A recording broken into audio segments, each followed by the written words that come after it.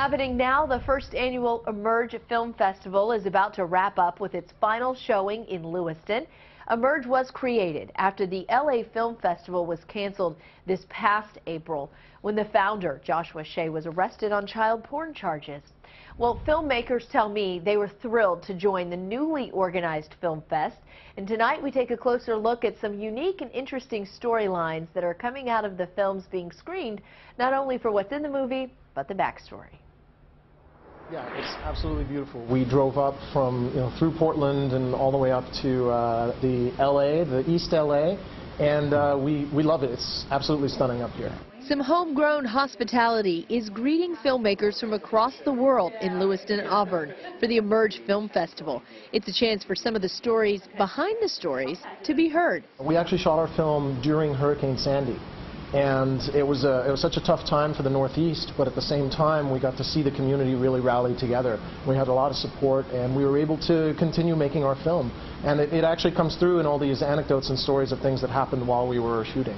Patrick Ward Perkins is part of the team that made Ink and Steel, a movie about a mob boss's son who needs to be protected from the family business.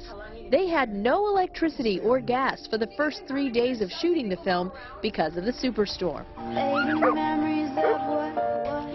The story behind the making of the magic bracelet hit close to home for Maynard Mary Dempsey.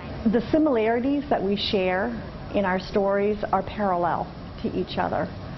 And so I think no matter what disease process you have, there's a lot of similarity in how you handle it and how you move forward and attitude. She invited Stacy Goldberg to tour the Dempsey Center while in town for the Film Fest, and she'll join her at the screening of the film that was written by Goldberg's daughter, Rena.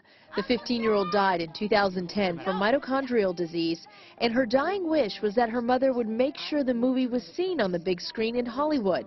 Last year, it was. And now, through film festivals like Emerge, it's raising awareness about the disease that prohibits the body from converting food and oxygen into energy to live. Her mantra was love life, dream big, and be positive. And she really wanted to teach that through her film. The Magic Bracelet was produced by the Make a Film Foundation, which teams up with big names in Hollywood to create films for children with life-threatening illnesses.